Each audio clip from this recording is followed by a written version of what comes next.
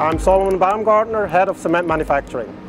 My name is Philip and I work on digital topics across LafargeHolcim. Plant of Tomorrow is basically future-proofing our plants, or in other words, making Industry 4.0 reality.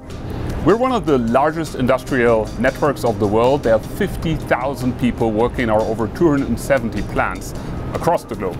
And we believe that we want to be even more focused on manufacturing topics when it comes to open innovation. We have 4 blocks how we approach that. The first one is a collection where we use the TIS system.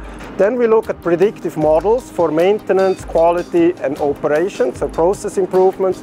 And then we look at automation mainly for high risks and high labor intensive job sites. And then in parallel we are having learning modules to help people in these times of transition.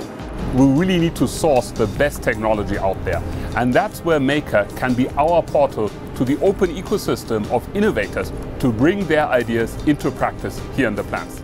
We're now reviewing our pain points that we have in the plants, bottom up, in every single country.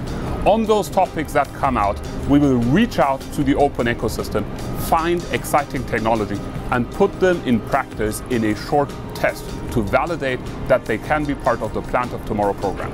Sickenthal is our flagship plant. So right now we have roughly 30 proof of concepts ongoing. So this will be the plant where we really want to test all the models which we have. We expect a plant to do 15 to 20% better after we have implemented all those technologies. It's a great opportunity for us, a company with this huge footprint, to really get the best technologies out there to rapid testing and then roll it out across the group together with our colleagues from Cement Excellence Manufacturing.